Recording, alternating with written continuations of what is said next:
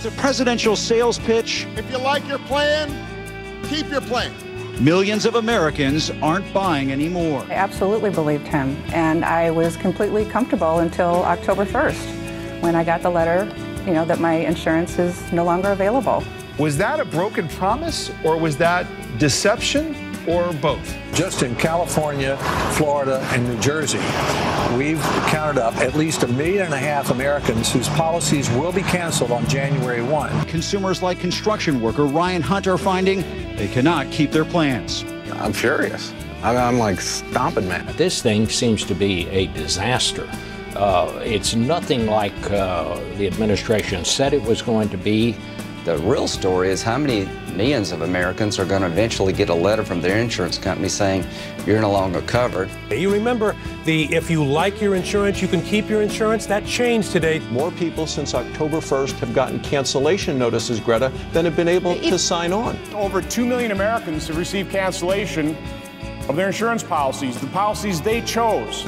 Cancellation letters that customers are receiving say that their current plans don't meet the new federal requirements of this new law. It's a situation of they're getting cancellation notices because of the way that Obamacare is drafted. You're no longer eligible to buy your own plan, which was the #1 promise that the president made to the American people. Just boldly telling people, if you want to keep your doctor or your plan, you can.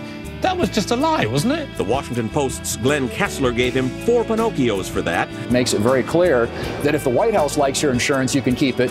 But if you like it, you may not be able to. Democrats are increasingly frustrated and regretful that they left Americans with expectations that didn't pan out. People should be able to buy any insurance plan that they can afford and want. It's up to individuals to decide what's best for them, not the government. Most of those people will be paying a great deal more in monthly premiums and certainly deductibles. When more people are losing their plans than are able to enroll in new ones, it's more than just a website. Well, it's being reported that the president has known for 3 years that people would lose their coverage. The press is now saying the president lied. But today the White House said that's not true. He did not lie. And they released this tape from 3 years ago to prove it. Here's what he said 3 years ago. If you like your doctor, you cannot keep your doctor. If you like your private health insurance plan, you cannot keep your plan.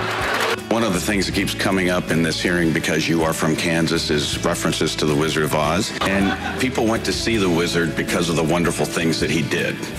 And the Affordable Care Act is doing a lot of great things in Iowa. Really, you're going to use the wizard to defend your program, to say how great it is?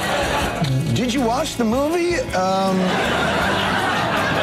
The wizard is a charlatan. The wizard is a two-bit huckster who never gave people anything they didn't already have.